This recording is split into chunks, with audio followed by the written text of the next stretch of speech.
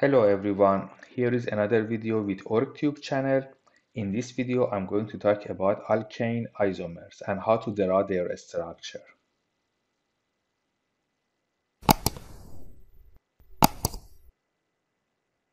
The first three alkane, CH4, methane, ethane,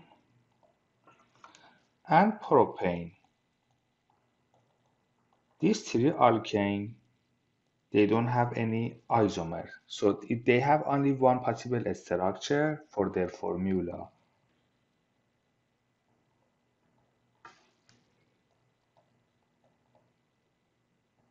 But after propane, for each alkane, we have more than one possible structure.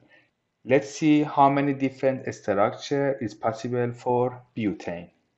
For butane C4H10, there are two possible structure. The first possible structure is just the straight chain.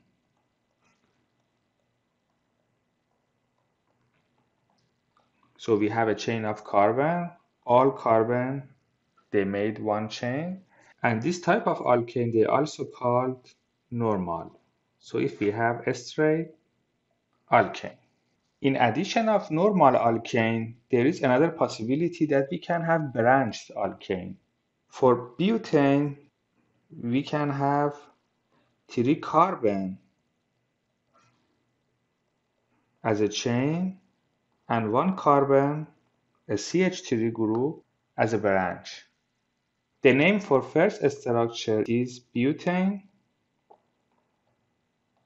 and the second structure is isobutane. So there are two different possibilities for C4H10 structure. Let's see what are the structure for pentane. For pentane C5H12, again we have normal alkane. So here is the first structure, CH3, CH2, CH2, CH2, and CH3. The name is pentane for this structure. For the second one, we may have 4 carbon in our chain, and the fifth carbon, it's as a branch. The name for this compound is isopentane.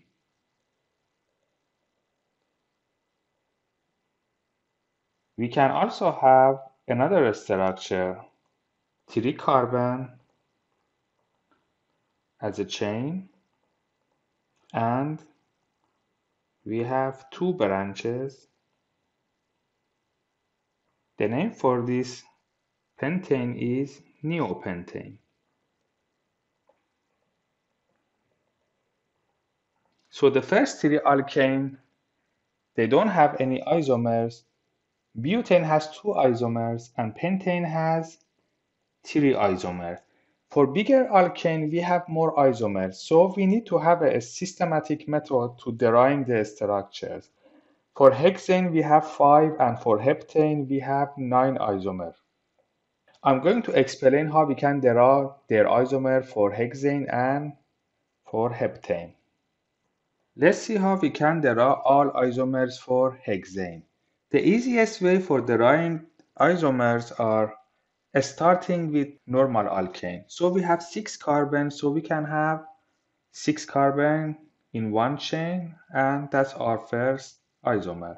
CH3, CH2, CH2, CH2, CH2, and CH3. Or to make it easier, we can just draw their skeletal structure. So 6 carbon in one chain. After this step, we need to take 1 carbon from the chain and have a compound with 5 carbon in our chain. I'm going to write in 2 different ways. And I don't write the hydrogens anymore to make it easier. So right now, our chain, it has 5 carbon, and the 6th one should be a branch. We can put branch here Also, we are able to put branch here. The substituent or branch cannot be on the first carbon. The reason is when we put it on the first carbon, then we don't have 5 carbon in the chain anymore. It is 6 carbon. Please keep in mind that when we derive a structure like this, a carbon with 4 bonds, if you put a group here, or here, or here, these 3 positions are identical. So if you put a carbon here, it's like to put a carbon here. And it's not a new compound, it's just the first isomer. Knowing this, we can have 2 different isomers. The isomer is branch on the second carbon, and an isomer is branch on the third carbon. Right now we have 3 isomers. We cannot put a branch on the fourth carbon from left side because this structure and this structure, they're the same. If we flip this structure, by flipping this structure, you can convert it to this one. These 2 structures, they are the same. And the reason is when we have 5 carbon and we want to put a branch on it, this molecule is symmetry. So these 2 positions, they are the same. So putting group on any of these, it gives you a same result. After this step, we need to take another carbon from the chain. So instead of having 5 carbon, we need to have 4 carbon. And then we have 2 branches right now. I can put these 2 branches on 2 different carbon. I also can put these 2 branches on the same carbon. So if we have 4 carbon, in this way, I'm going to show it again.